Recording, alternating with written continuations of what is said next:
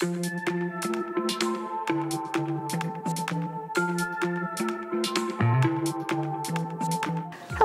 this is Victoria Yurkova, and today Art in Adelaide is visiting Andrew Baines in his beautiful studio, and we are going to have a good chat about art and maybe something else.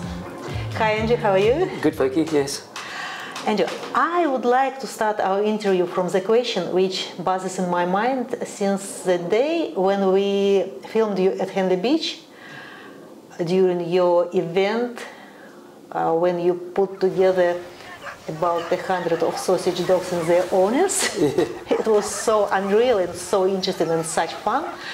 I would like to ask what influenced you to organize such an event, and how did you encourage people to participate in? So about 10 years ago I was down the beach on my own and I saw a little sausage dog running along the water's edge, and next you know this big Labrador came and flattened him, squashed him into the ground, and I turned around and nobody cared. I think the sausage dog needs a bit of marketing to build him up, give him a bit of profile, a bit of status in the world. And so I thought, I tried to work out what I'd do, so I started painting sausage dog paintings, and then I thought, I know what, I'm going to take the sausage dog painting off the canvas, I'm going to give it life, and I'm going to invite hundreds of people to bring their sausage dogs down to the beach, and we'll march them along with music, and suddenly they'll have a bit of hierarchy and they'll become influencers, and when the sausage dog eventually gets knocked over again, people think, oh no, you can't do that, they're important animals. And yeah, people really embraced the concept, and so I contacted the Sausage Dog Association, I told them what they were doing, and I said, you've got to wear suits so it looks very regal and smart. And people just loved it, and we had about 200 sausage dogs marching on the beach, and then the media jumped on board, and then it just took off, and people around the world were having sausage dog marches through parks, and then there was sausage dog Guinness Book records. It was just, it didn't get out of hand, it just became quite incredible. It's good. And also, as I know, you organized another extravagant art event when you put in the ocean a real herd of cows. Oh yeah. Alongside with their owners? Yeah. No, so what happened was over in Western Australia, I was at the opening of my exhibition and I had quite a few cow paintings, and it just turns out at Busselton they're having an international cow conference, and this woman that was organising it, she came to me and said, would you like to hang your cow paintings in the hall there at the lodge? And I said, yeah, so that's good, it's a bit boring though. I said, what about we get real cows and put them in the ocean? I said, I'm sure your delegates from around the world will be much more interested in that. And she looked at me as if I was mental. And so I thought, nothing's going to come from this. And then 2 days later I get a phone call from the Holstein in Australia, and they said, we want to put cows in the ocean and we're going to start training them now. And so 3 months down the track, we met them at Busselton Beach, and they all rocked up in these big trucks, and they detailed the cows because they knew the cows we've seen around the world and they're very super critical. And we put the cows in the ocean and they absolutely loved it. And then the 100-odd delegates came down, they took all photos, and it was just an incredible thing. And I fell in love with cows that day. And the cows went, it was just amazing. And I've just gone on from there, and I've put cows in the water all over the countryside. Even Double Bay in Sydney, we had to get all the rich people to agree to it. No, cows are fantastic. Yeah, so, and did you use the photograph you took the time for your references for your paintings? Yeah, so definitely did that because that was part of the marketing of it. So people would want to come and see their own cows. It wasn't done as a marketing venture, but it ended up being one of my most exciting and interesting and most profile things. It even got featured on American TV programs. Oh, really? Yeah, it was incredible because it was so bizarre and so unique. All the media came down. There was more media than cows and cow handlers. And Andrew, why this gentleman in black office suit is walking in the water? What did you mean, and how did you got this idea? So this was, I mentioned earlier about my dad took me back to London to visit relatives, and one morning he took me on the London Underground, and we walked out onto the platform, and there was like hundreds of people dressed like that with briefcases, and I thought it was a movie or some advert, but my dad said, no, this is the corporate battery hen, they're going off their 9 to 5 grind, and when they reach 65 they'll be given a gold watch and I'll drop dead. And so when I came back to Australia I started thinking about it, And then when I started becoming a painter, I thought I can release these people from their horrid existence and put them in our Australian beaches to enjoy it. And the first painting I did, it sold straight away, and there was a real buzz about it, and people were saying, I think you're onto something really big. And then from then on, it just got more and more incredible. And then I thought, I'll take it off a canvas and I'll give it life. And so I put an advert in the paper, wanted business people to stand in the ocean, and I thought nobody would turn up, but over 100 people came down there. Oh, really? And I gave them bowler hats, we lined them all up, and the local media came. And within like 2 days, I was famous around the world. It was incredible. Like I went on to YouTube and all this sort of thing, and every story was about me putting in these business people in the ocean. And then on the strip of it, I just went right around Australia doing it.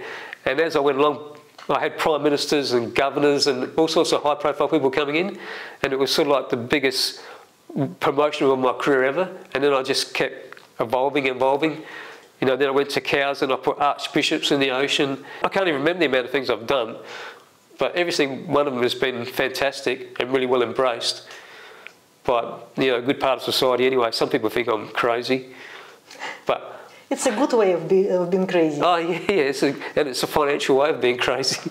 Why ocean? Do you have some like personal connection to water? Or? Yeah, because I spent my whole life living at Grange Beach, and so every day I either went fishing, running, swimming, drawing. So everything, that's like a homage to my lifestyle, was having the beach in the background. Obviously I do a few different things, but the bulk of my paintings are to do with the beach because I know it so well. Like I can paint the ocean without even looking at it or using any reference. So yeah, the beach is my heartland. Yeah, and did you start painting, drawing as a child, or it happened later? No. From the moment my mum gave me a pencil, I was drawing. So I knew from the moment I could think I was an artist. I just knew I was an artist. There was no two ways about it. And and because I was so positive and confident, things just kept coming my way. Like I was selling sketches when I was 6 and 7 to school teachers. I don't know, if you've got the right attitude and you believe in yourself, things just come. They just keep coming. I don't think it's good luck. I think it's you're setting out these vibes. But when you're not sure and you think, I don't know if I can be an artist, I'm not sure if I'm going to make enough money. But when you honestly believe that's part of who you are, the world embraces you. It's quite interesting. So it started from the first pencil. Yeah. It's amazing. And do you normally just paint, or you do some drawing? Every painting has like about 5 or 6 sketches for it, but I don't actually draw. I just sketch. Sketching. I'm always just doing, you know, like little ideas. I used to draw, but it sort of bores me. I'd rather paint. And which media do you use? Just acrylics. You know. And don't you try another ones? I used to use oils, but I found it too smelly and too time consuming. I like acrylics because it's a bit healthier, I think. And also I can get paintings out very quickly. Mm-hmm. Because it dries quick. Yeah, like especially in this weather. Yes. Yeah. As I understood, you paint mostly in surrealistic genre. Yeah. And the question is, why this genre, and what inspires you for your paintings? Humanity and society bores me. Like I hate the fact that people, their whole life is about getting married, going to the football, having children. There's nothing wrong with that, it's great, and I embrace it myself, but I just think there's much, much more to life. And I can see all the excitement and all the great things, and I don't want to go down that mundane passage. I want to go different areas. So if I see a beautiful ocean, of course I love it, all the colours, the azures and the sky, but I think there's got to be something extra there. There's got to be something in there which makes people think and takes it to another perspective. Because people get so caught up in that premeditated lifestyle of, I don't want a life like that. I want to know that every day I could possibly get a phone call from some cow farmer saying, can you come out now? We want our cow painted, or can you come and help us come up with some sort of big surreal installation which is going to make people stop and think about our charity or our organisation. That's what's happened. All my past cow and business people things have turned into corporate events, and now I get hired by, not hired, I get employed by charities and things like that, and the United Nations. I'm the UN art advisor, because they know that I've got an ability to make people stop and think. It's like when they had a big issue about microplastics. And so I studied it, and it turns out there's nothing we can really do. We can't turn back the amount of rubbish that's in the ocean. So I had a funeral on the beach, and we had 200 people, and we had a fake priest who gave a eulogy, and all the people had top hats on. And to look at it was quite morbid and a bit shocking, but how else do you bring it to people's attention unless you shock them a little bit and show them a surreal version of what's happened? So it's not just about painting, it's about your vision of life in general. Yeah. It makes your life more interesting and life of the people who participate in your the problem is, activities. The majority of people will, maybe 50% of people that look at what I'm doing think, this bloke's, he's crazy, you know, what's wrong with him? But at the same time they're starting to think a little bit, why is he doing that? And so it's sort of already changing their outlook on life. And like my wife said, she found this website dedicated to what an idiot I am. Like hundreds of people had put in all these things saying, why is this bloke doing this rubbish? Like, why is he putting plastic sausage dogs on top of a roof of a shop and all sorts of things? But I thought that's fantastic that it's got to the point where people are so pissed off about it that they want a dedicated website. I love when people come into the galleries and they look at my work and say, this is ridiculous. Andrew, why did you put this iconic Australian clothesline on the beach? Did you have some message? Yeah, it's about high density living and about all these big multi-storey places and families having to live in one room and having no backyard, because the Aussie backyard was a famous thing that everybody had when I was a youngster, and so now people are having to use public spaces to enjoy themselves. And so I went the extra yard and said that Mum was hanging her washing out on the beach instead of in the backyard, and then on the strength of that I contacted Hills Hoist and I said, this is a painting I do, I want to do this for real on Bondi Beach. I want to have 8 Hills Hoists and I want to have mums hanging there washing out. And I thought they'd think, oh no, but they got straight back to me and said, yep, we'll meet you at Bondi Beach, we'll have installers for you and you can tell us where you want all the Hills Hoists put up. And so it was incredible. I got there at 4 o'clock in the morning, they had the trucks there, I was like one of those mums wanting all the house arranged. And I was like, one here, one there, and then all these mums came down, hung their washing out. And as people woke up in the morning and headed onto the beach, the whole beach was full of Hills Hoists. And that got incredible publicity. Did you have some support from other people, like that encourage you to keep doing? I know that you would do it anyways, but do you receive this support from my biggest support is my wife, because it's a great story really. So what happened was I was doing mainly commercial art, murals and cartoons, and we had 2 kids in a house, and every night I'd paint and do my surreal stuff, and my wife would come out and talk to me and always say, I want to give this up. I want to be a real artist, I want to have exhibitions. And she said, you can't. You know, we've got kids, we've got bills, you know. And then after about 10 years, she came out one night and she goes, she said, I want you to give up and chase this dream because I believe in you. No, because it was like a turning point in my life where I was able to then fully do exactly what I wanted with the support of my family. Even though I made them struggle badly, it was a fantastic turning point, because without the backing of your family, you can't really go on, can you? Yeah. So it does not happen like straight away that you became a full-time artist. So I was a full-time artist, as in I was doing murals, cartoons, selling sketches, but to move in, I wasn't until I was like 28, 29 before I started doing this sort of stuff, which was still quite early. But yeah, because everything I had to do had to make money to pay for the kids and pay for the bills and the house. And did you like formally studied art before you? Yeah, I went to the South Australian School of Art for 2 years, but yeah, I actually didn't enjoy it. I didn't enjoy how they taught, even though it was great and so many people have done so many incredible things. It wasn't my way, and so after a couple of years, I pulled out and I just went my own direction. But I did have a great art teacher, as in this chap, his name was Gary Gaston, and he used to be the president of the Art Society, and he was in charge of art at John Martin's retail store, and he taught me how to paint, and which was really kind of him, and that was what gave me my base. Yeah. So did you get some like practically used skills from this study? Oh yeah. So definitely, yeah. So like more techniques or whatever? Oh yeah. Actually, it was more about they giving you an encouragement to believe in what you want to do, rather than give you a formula, which I thought it was good. You know, so it's really about tapping into a lot of different mediums and genres, and then you see what you like, and that's the direction you take, rather than giving you a formula which is not what you want to be. If you want to be an artist, you want to be different, don't you? Did you meet some like serious obstacles which could be met by other beginners artists? No, I've never. I've been really, really lucky. I'm a very lucky person.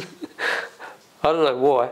Everything seemed to, magical things happen to me. I don't know. I don't get it. I think because, you know what I reckon? Because I give so much to charity. Because like 20% of my paintings I give to charity. And then all these incredible things happen to me. Like when I went to Singapore for my first solo exhibition, by pure chance, Landline Australia had distributed my story about me doing cow paintings throughout Asia. And the night before my opening, it came on TV, on Singapore TV. And so when I went to the exhibition the next day, there was like 20 people lined up wanting cow paintings. And it just seems I'm just very, very fortunate.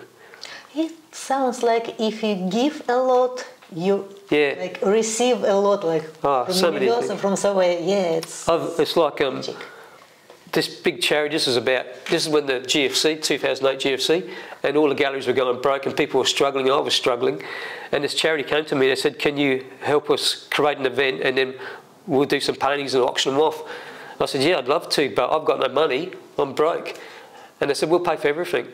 And so we created this big event on the beach, and we made $60,000. And then I did free paintings, and they sold those to people like Santos and that sort of thing. And then after I was sitting down, this woman came up to me. She was beautifully dressed, and she said, "I want to put $5,000 in your account." I said, "What for?" "This is charity." She goes, "No." She says, "I know what you're going through."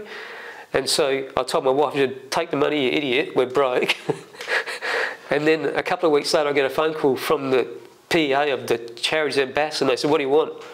I go, "What do you mean, what do I want? You've already given me $5,000, which I didn't expect." They said, "No, we want to give you some marketing." And so I jokingly said, "I want to be in the Financial Review." And then a day later, I get a phone call from the editor, and he goes, "You must have some very powerful friends, because we're giving you a free page spread in the Saturday Financial Review." And that weekend, every painting everywhere sold. I got inundated with queries from all over Asia. It was just incredible. And it was all because I helped them with this charity, which was obviously something they really wanted and really needed. And yeah, it's incredible what happens. Yeah, it's even more fascinating than Cinderella's story. It is. It's just... It's amazing. Yeah, and but it's like I said, I just keep giving and giving because I really love it. I get more pleasure out of a charity auction and my painting going for some massive price and knowing that I've really contributed. It feels great. Yeah. Then just selling a painting is fantastic, but not like the feeling you get when you know you're helping a big community of people. What is your advice for the young artists who would like to be full-time artists but have no idea how and what to start from? Well, what you have to do is what I learned. You have to develop a style. You have to develop a way of painting that you know people appreciate. Just keep pushing it and pushing it. Like when I was painting, you just went to galleries. But now you've got social media, so you can show your work internationally and it's a good stepping stone. But you just got to just persevere and never give up. And it's like a numbers game. It's like door-to-door salesman. Every time they knock on a door, they know getting closer to that one door that will say yes. And that's the same with me. I used to just send hundreds and hundreds of these letters and photos to all these galleries around the world. And I didn't care because I knew that one or two would get back. And they always did. It's just a waiting game and a numbers game. But that's life in general, I think. And it's really hard to say that though, because like you've got to earn money, but sometimes you've got to put money to the side if it's not the big dream. You know what I mean? Sometimes you have to struggle a bit. Like I struggled for 5 years and really struggled, but it turned around eventually. Just to follow your dream. Yeah, just got to keep pushing and pushing and believing and never. And the best bit is when somebody says to you, you can't do it, that's when you know that you are starting to do it, because people are very good at, what people do is when you first start out, they start knocking you, but when they see you're starting to make it, then they jump on board. So when you know when people are knocking you that you're on the right path, and because you know eventually they'll come on board, and that's when you know you're starting to really make it. People just seem to want to knock each other. I don't know why, because if you start to make progress and it makes them look smaller, so there's all these little signals that are happening that appear quite negative, but actually means that you're on the path to success. I recognize, I think it's Henley Jetty, isn't it? That's right. And so, does it mean that this lady belonged to Henley Bowling Club? That's exactly right. And what do they do on the beach? Are they washed away, or what's happened? Actually what's happened is this is how they used to dress. They used to be called white leghorns, but in the last few years they've got more colourful and more media friendly, so they look like a cricket team rather than the old-fashioned bowling. And I've always loved that beautiful, fresh, feminine white, and it was enhanced by the beach and the fact that this is a Henley Jetty, so it is, the actual time is being washed away, but I want to bring it back in a quirky sort of comical way. I hope they feel comfortable in the water. Oh. Same as your cows. Yeah, that's right. Well, yeah, the cows love it. I don't know, I suppose they would if it didn't go too deep. Yeah, I hope they're okay. Yeah. You have quite unusual and quite recognizable style. Did you always paint in this style, or it's changed? Well, as I said before, Gary Gasson, he used to teach me traditional painting. He was a traditional artist. I started out like that and I quite loved it, but somehow my style evolved. It became more modern, more contemporary. It just keeps evolving continually, and the colours change, and they go really pale, they go really dark. But I think that's to do with where I am at my life, emotionally, and I just let it go. And people will say, I don't like your style anymore, but I think, oh, there's nothing I can do about it, because I want to see where this is going. And my work is becoming more modified at the moment, but then eventually it might go very refined again, or it might go dark. It's really quite exciting to see what's happening in your body come out in your art. That's how you know a real artist, because you see them evolve, whereas some people they find their niche, and they know they sell, so they just stick with it, which I think is like a waste of life. Does someone try to walk in your style or copy your style? Of course, yeah. You see that all the time. But people know who the real person is. Well, we hope so. But I think it's impossible to stop plagiarism. Like, people accuse me of plagiarism because my work is similar to other artists like Jeffrey Smart or Magritte, and but it's not. I've got my own inspiration, but they overlap. And just because somebody's on the other side of the world doesn't mean they're not going to have the same thought as you. And that's another thing you'll find. You'll go online and you think you've come up with the greatest idea, but somebody's already come up with it. And that's just the way human nature is. We're all going through the same things, but in different parts of the world. So why wouldn't you think of the same ideas? What do you think if you know that someone just copy your works and... Oh, yeah. Well, if it's somebody who's doing one-off like an artist, there's nothing you can really do, and you think, oh, whatever. But if it's like a major printing company, which happened to me in Singapore and China, then I got my lawyers onto it. But at the same time, it's actually great marketing. And also the fact that they're doing a mass production of your work means you obviously got to a level where you're worth doing reproduction. So some ways you think just let them go, because especially if you're in a place like China, which you're going to get to anyway, and then these Chinese are going to have to come to Singapore to buy your work. But at the end of the day, you think, oh, I should stop it really, because you don't know where it's going to go to. It's a very interesting problem to have. And also it's good for your ego. So it's maybe a bit personal question, but it's really interesting. What ways do you use to sell your works? It's through galleries, because I've got galleries all over the world. They sell them, they have the great database. Social media is fantastic. Like, I think for me, Instagram is the best. And Facebook's quite good, but Facebook's more about my stupidity and the dumb things I think about. It's more entertaining for me. But Instagram is just pure images and a little bit of writing. And obviously, if you can get in the newspapers or on TV or on the news, it's all great. It all overlaps. It all just keeps building and building. It's like a groundswell. And then eventually you're just overrun with people contacting you. And that's what I've got to now. I've got to the point where I just can't keep up anymore. So I just paint. I just do my 6 to 7 hours a day and just hope that people don't mind waiting that long for a painting. And generally they don't mind. Yeah. And do you participate in exhibition auctions or?